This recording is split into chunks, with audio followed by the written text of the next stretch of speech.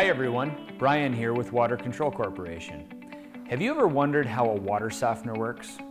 Well, a water softener works via a process known as ion exchange.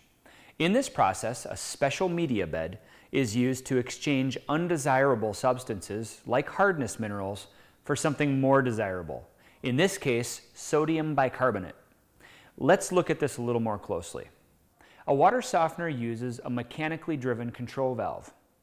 During normal operation, the valve essentially spreads the flow of water evenly over the top of the media bed.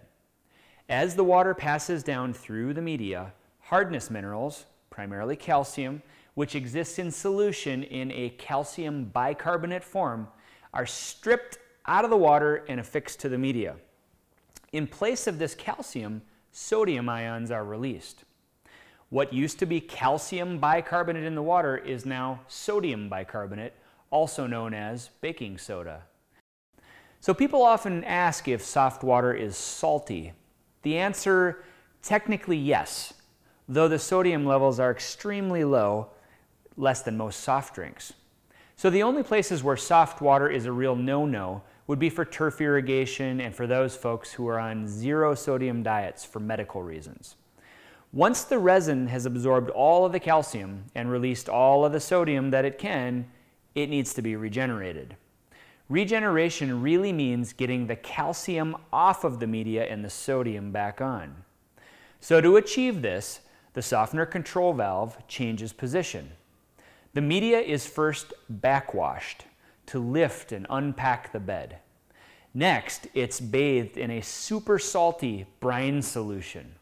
This essentially bombards it with salt, forcing the calcium to let go and wash down the drain.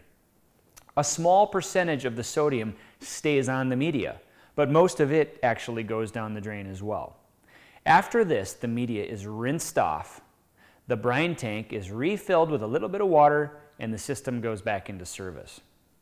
When a single tank system goes into regeneration, a bypass is normally opened.